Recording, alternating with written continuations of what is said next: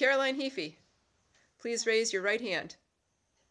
Do you swear to tell the truth, the whole truth, and nothing but the truth, so help you God? I do. Please continue.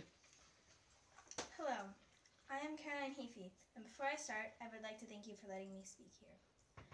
I am here to talk about how Duke Energy's proposed integrated resource plan is affecting my future in many negative ways. I'm asking for the Utilities Commission's help to support solar energy. The IRP has not focused enough on solar energy just after they claimed they would focus more on it. North Carolina should be like San Diego.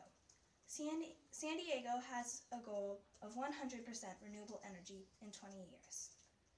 In order for us to have more renewable energy, Duke Energy needs to change their IRP. Even Germany, a country 27.5 times smaller than the USA, has 80% renewable energy. Assuming that the USA would catch up to Germany, North Carolina would be the last state to reach USA's goals if we keep up like this. These are just some of many reasons Duke Energy needs to change their IRP. Even in health class the other day, we were talking about how we need clean air, but the IRP does not have